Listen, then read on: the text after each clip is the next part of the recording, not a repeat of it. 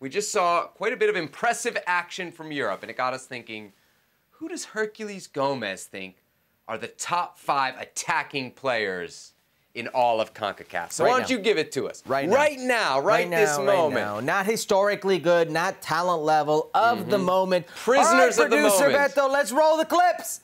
Number 5. Ricardo Pepi. Now, listen. Ricardo Pepi is number 5. Why is he number 5? Probably the only bright spot for Groningen this season. They're probably going to get relegated, and not anything Ricardo Pepi can really do about it. Despite his best efforts, we've already talked about what does he have? 7 goals this season on a very bad Groningen team. He seems to have found his form, so he's at number 5 right now. Number 4. Now, this is very recency bias, okay? But it's Giovanni Reyna. 3 goals in the last 4 games, mind you, all coming off the bench, all types of goals, golazos, some of them. Just straight world-class bangers. Keeps showing up time and time again from the bench. He's still not 100%, so I'm eager to see what 100% is for Giovanni Reyna. Finally got his start over the weekend. Finally got his start. We've been screaming for it here on Futbol Americas. That's right. Number 3. Goals only off the bench for Santiago Jimenez, El Bebote, Chaquito. Hey, did Mao never had to get the tattoo, He never got the tattoo. He skated. Yeah, look, he's your leading goal scorer in Europa League. He's got 5 in league play. He's got 1 in cup. Double digits now. He keeps getting better and better, and the majority of his play is off the bench. You heard him talking about his improvement. I really think this is your 9 going forward. If you're El Tri, you have to bank on him. You have to roll the dice, excuse me, and see where it takes you with this player, because he truly is special, and he's coming to his own. He's only 20 years old. I mean, give me a break. Number 2, let's go. Jonathan David, 14 league goals. It's not just like one-hit wonder. He did it last year. He had big teams after him, like Arsenal, big teams after him, like Atletico, at least in the orbit of. He is, at one point, was the best 9 in Concacaf for my money. He's just a player that does it all. I could say very little about Jonathan David, and all of it, or very little of it, will be negative. All of it will be positive. He is that guy. And who can actually beat him? Well, number 1. Now, put an asterisk on this if you want. But Folarin, Balogun, the gun. Asterisk, obviously. Yes. Asterisk, obviously, because he does hold an English passport. There is talk about him getting an English call-up. Does hold, he's a tree nat, you said? Yes, CONCACAF eligible, we'll call him. He's CONCACAF eligible.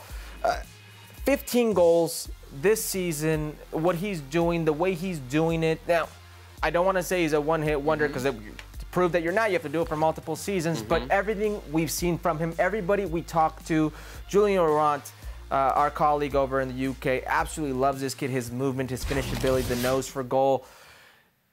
This is insane, but in Ligue 1, where players like Kylian Mbappe, Lionel Messi, and Neymar, where they ply their trade, you have 2 CONCACAF attackers right now that have more goals than him, and he's leading the way. It truly is something special, so it remains to be seen where he will land, whatever country that is, but for the time being, CONCACAF eligible. Okay, so I'm looking at this list of 5, Herc. I'm looking at this list of 5. I got, all right, a couple guys playing in the French league, a couple guys playing in the Dutch league, 1 guy playing in the German league. Yeah. Okay?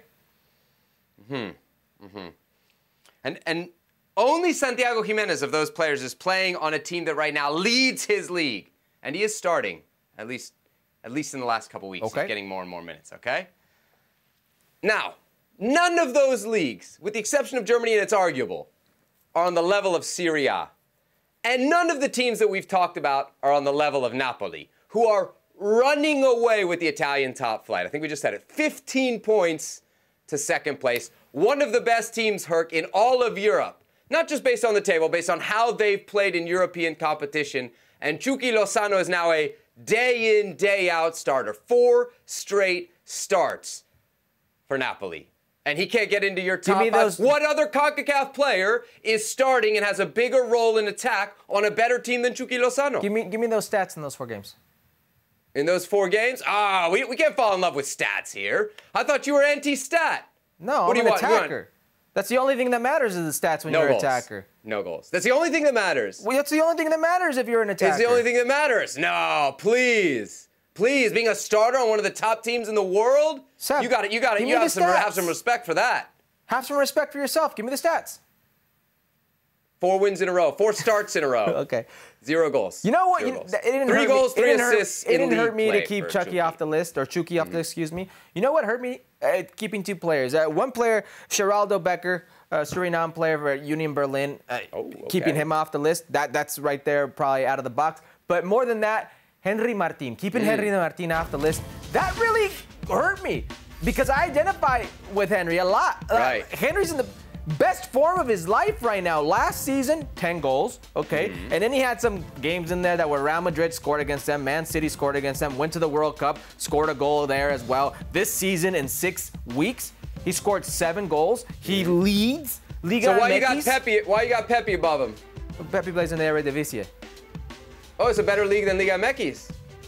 Yes. Groningen's a better team than America. No, but it's a better league. No, please. Not as competitive a league. He's not playing against Groningen. Please. That's not as competitive a league. Groningen. No chance. No chance. Seb, what's a better league? Liga MX is a better league, more competitive league. Way harder for Henry Martin to score in Liga MX than for Ricardo Pepi to score at Groningen. Josie Altidore scored 30 goals in the Eredivisie. How much more of the show do we have, producer? Because this is like walking out like material right now.